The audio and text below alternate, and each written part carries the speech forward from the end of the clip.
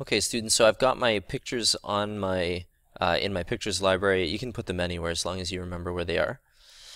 And in order to get these set up, we're going to go into Adobe Premiere. Now, if this isn't on your desktop, it might be in your applications. Regardless, you're looking for Adobe Premiere Elements 11. So double click on that. It's going to give you two options once it loads to get into Organizer or Video Editor. And Video Editor is what you will choose every single time. Sometimes you'll come back to an existing project, but for this purpose, you're going to do a new project. It'll open up into sometimes what's an easy mode or an expert mode, and I'd like you to get used to expert mode. So you can see that we have quick and expert. Click on expert, and where you're going to be putting these images is into your project assets. So these are all the things that can possibly go into your audio, whether it's a song or talking or any kind of video or image clips. Now, probably the simplest way to get all of the pictures that you've taken into here is just to drag and drop, but Premiere has an automatic setting for when you import a still image, and that can be changed in preferences. So if you go into preferences, take a look at general. Right now mine says 1 frame because I just changed it to that, but usually it says 150 frames, which at 30 frames a second is 5 seconds. There's no way we want our stop motion animation to take 5 seconds per image. So change that down to 1 frame. If you want to change the video transition default duration from 30 frames a second to less than that, feel free. You can do it 24, you can do it 15 for a stop motion animation, and that can be changed later as well. So stick this down to 1 frame for a still image default duration, press OK. Again, that's in Edit, Preferences, General, and when you dump your pictures into this project assets area, you will be able to see how long they are by this time code. So you've got 0 hours, 0 minutes, 0 seconds, and only 1 frame. So now that they're all available to us in our project assets, we can drag them down onto the timeline. Again, click on the first one, shift click on the last one. That's what lets you select a bunch at once.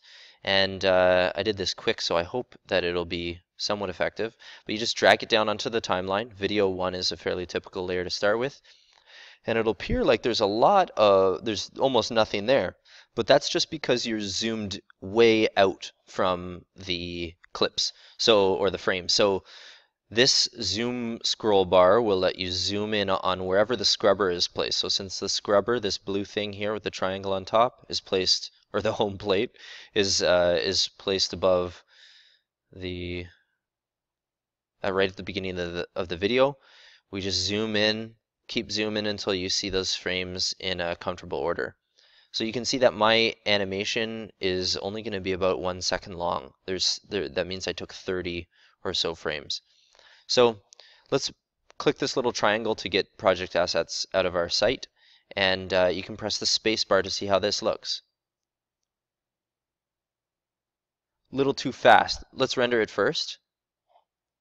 Rendering helps you apply what change you made to it. So this green bar shows that it has been rendered. If you see a change to one of these clips, it's because it has not and it turns orange, it's because it hasn't been really thought through how that change is going to be made yet, as it previews the video for you. So you can scrub through, see if you're doing things right, and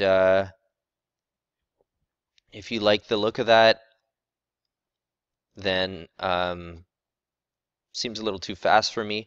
I'm going to highlight all of these, and I'm going to right-click, time stretch, and this is how you would change the timing of your clips if you hadn't done the edit, preferences, general, and change the default still image time to 1 frame. So because I've set these to 1 frame, let's change this to longer than 1 second. Let's extend it to 3 seconds and see if that's working at a pace that I prefer. This might be choppy because I haven't rendered it, but that's okay. And you'll see maybe some clips in here that or frames in here that you don't want. Like for instance, at the end here, the ball kind of begins to roll up. So it's rolling along the side and then it takes a jump up. I don't like that so much. So this would be a good time for me to click on it, press delete, click on the clip that I don't want, press delete. All right. And you'll notice as I go, you can see where I squashed and stretched in order to get, I'll just zoom out a little bit. You can see where I squashed and stretched in order to get the effects that it's really, it hit the ceiling, it blobbed its way down, it hit the ground with a squash, it bounced back up with a bit of a stretch, turned back to normal, and then fell on its own and just kind of rolled on the ground for a second. I mean, not exactly professional, but I think it conveys a little bit of the idea. So that's how you do it. When you're ready to publish it, or actually create the video, right now you're just editing the video. You need to actually create it by publishing. You go up to Publish and Share. Click on Publish and Share. You're going to publish it to a computer exporting a file. You can see on another computer. Now you get a bunch of options. Adobe Flash Video, so that can be seen on YouTube, for instance. MPEGs are a fairly universal type of format. Then there's QuickTime for Macs. You can even just export still images or just audio from videos. Windows Media.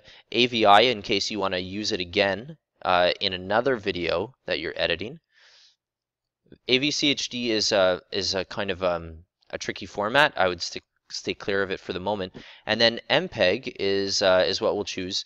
NTSC DVD standard is the preset, and you can choose this one here, the HD 720p 30.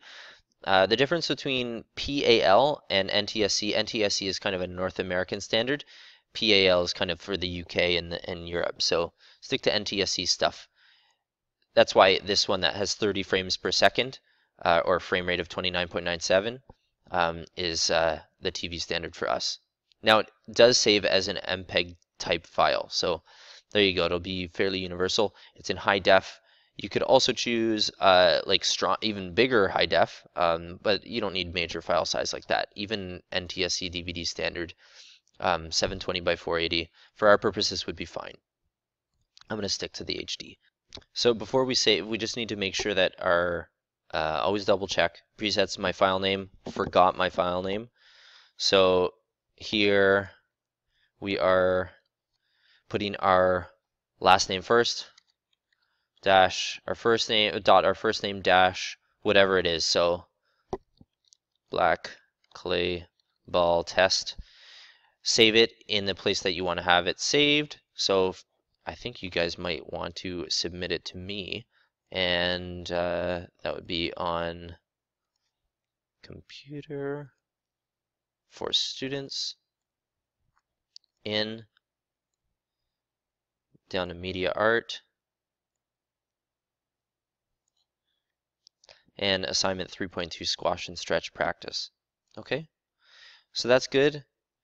Share workbar area only refers to when you have this slider. This determines how long the movie is actually going to be. So if it's over here and you publish it, after this moment, there's still going to be a little bit of a time of just blackness, which could be kind of awkward.